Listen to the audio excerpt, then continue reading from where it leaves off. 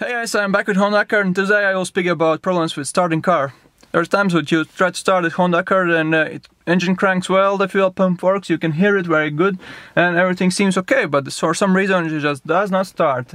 It's not the ignition problem, it's not the sparks, it's something else, it's the relay.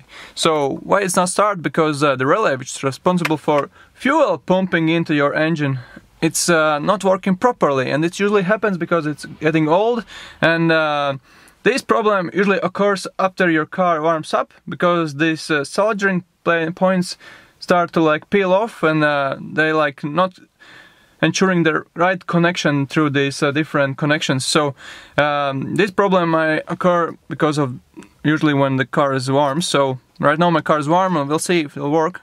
When I turn the key to the position 1, it should click once when the yellow light turns on, and click second time when relay is fine. So we'll see if it'll work nice.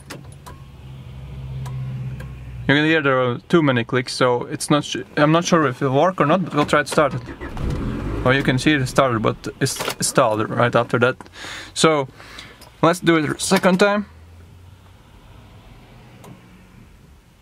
Some weird click too. No, it's not the right click, so definitely you can see the cranking, everything is fine, but it's not starting. So if you have a similar situation, and you can diagnose it really quickly by these clicks and by the check engine light. If you hear that the distinctive click when after your car has first position, you can hear no clicks there, so this must be the relay. So don't worry, it's not the world end, it's actually kind of easy to fix, so let's dig in. To fix this relay, you will need to dig in the dirty underneath. So go under your steering wheel, and you need to dig it rather deep in, since it's located under those wires and everything else.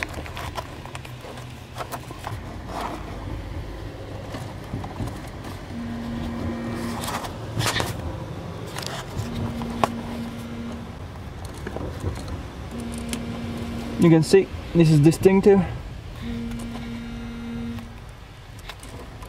It's the red one. And this is how it looks, you can see. So next thing what you do after you have removed it, go and heat up your soldering iron. Mine is with a flat end, it's not nice. Better if it's with rounded end, like needle. And what you do next, while it's warming up, take this one. Try to will focus, whatever I can. Take this, you can see here and here are two clips which are holding this in place. Just a little bit widening it this side up, and then do the same thing with other side, and it's out.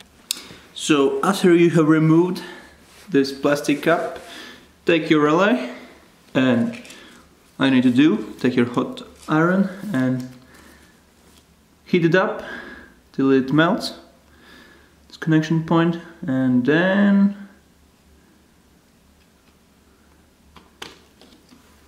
move on like that, so all of these connections.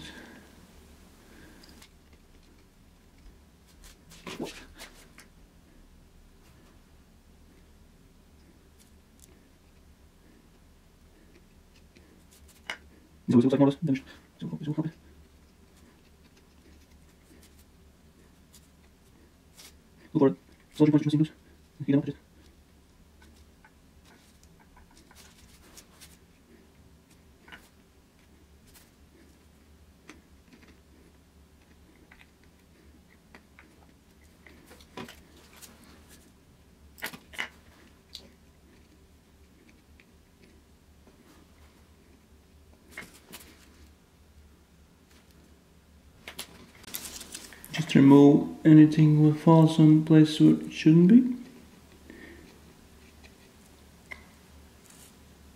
I can give you precise time, how long time you have to do it. Just do it when you feel so right, and just stop it.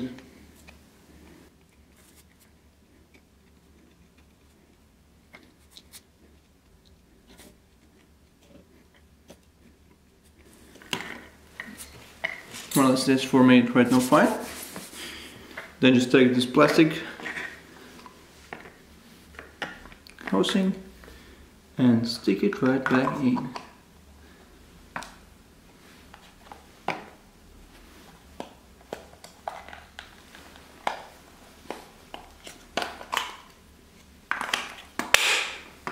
Like that. Then go and test it with your car. Next, locate your relay wire and connect it back. You can just connect it one way, so don't worry, you can do it even without seeing what you're doing. Just click it, make it, not click it. While hanging, just go to your car and start it, and to see if it's working or not. One click there, it's good.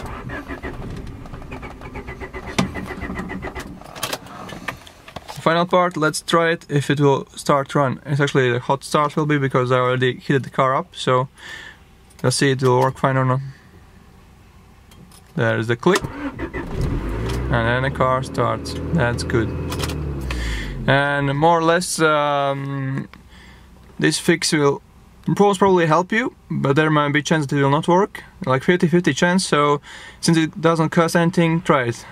You need only soldering iron and this 10mm drum or whatever else. You can even open this nut with pliers. So do whatever it takes, try this out, and save some money, save some time by fixing your car by yourself. Thanks for watching. I hope I could help you a little bit fix the problem that you can't start car when it's warm or hot. So